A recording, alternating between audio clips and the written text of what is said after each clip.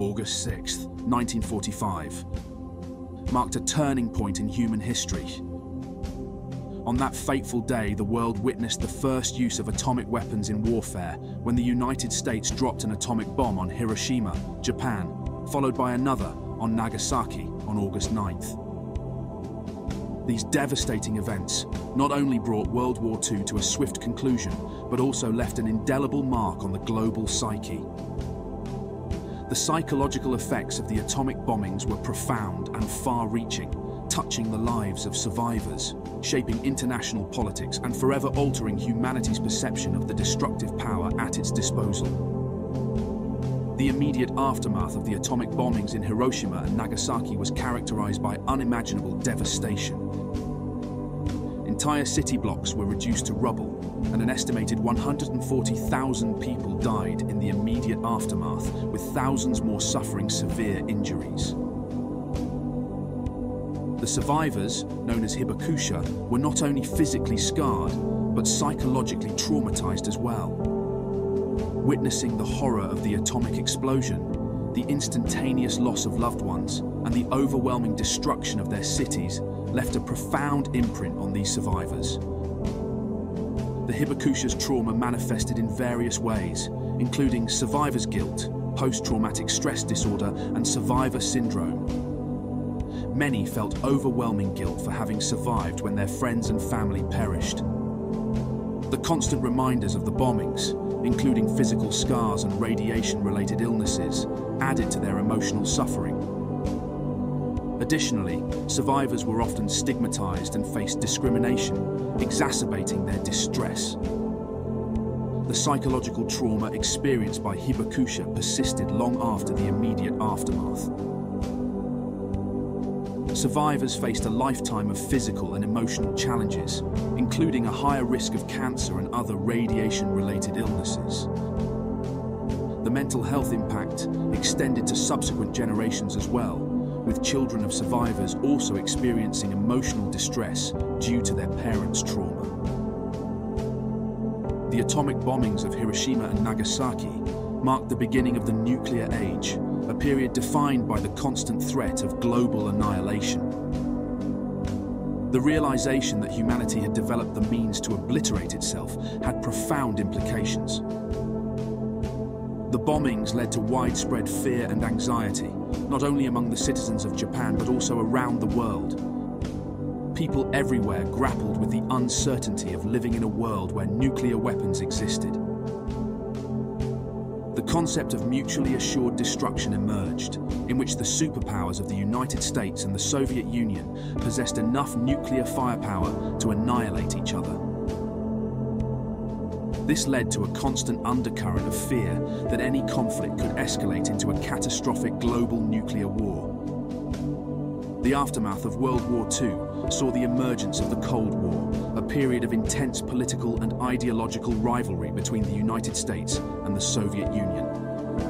The nuclear arms race that ensued heightened global tensions and exacerbated nuclear paranoia.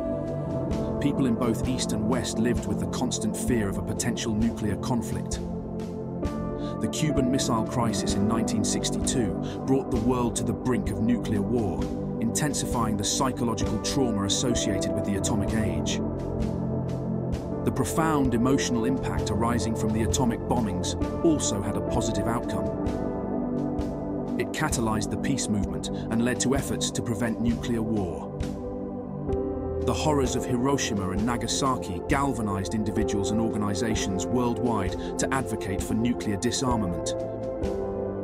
Prominent figures like Albert Einstein and Bertrand Russell became vocal proponents of peace and disarmament. The Campaign for Nuclear Disarmament, CND, in the United Kingdom and similar movements in other countries worked tirelessly to raise awareness about the dangers of nuclear weapons and to press for their elimination. Artistic and literary expressions played a crucial role in conveying the psychological impact of the atomic bombings to a global audience. Works like John Hersey's Hiroshima and Akira Kurosawa's I Live in Fear humanized the experiences of survivors and conveyed the moral and psychological complexities surrounding nuclear warfare. These creative works deepened the global understanding of the atomic bomb's consequences. As the world grappled with the psychological impact of the atomic bombings, governments and international organizations sought ways to prevent further use of nuclear weapons. The NPT, established in 1968, aimed to prevent the proliferation of nuclear weapons and promote disarmament. It created a framework for international cooperation on nuclear issues and encouraged nations to pursue peaceful uses of nuclear energy while committing to nuclear disarmament. The treaty reflected a collective effort to reduce the mental burden of living in a world with nuclear weapons. Throughout the Cold War, the United States and the Soviet Union engaged in arms control negotiations, culminating in agreements such as the Strategic Arms Reduction Treaty, START. These agreements aimed to limit the number of nuclear weapons each superpower possessed and to reduce the risk of accidental nuclear conflict. While they did not eliminate nuclear weapons entirely, they helped manage the toll of the nuclear age.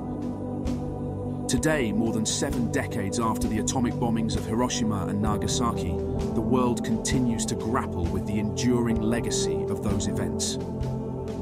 The Hibakusha, the survivors of the atomic bombings, continue to bear witness to the psychological impact of nuclear warfare. Their stories serve as a reminder of the lasting trauma and the urgent need for disarmament. New challenges have emerged in the contemporary nuclear landscape.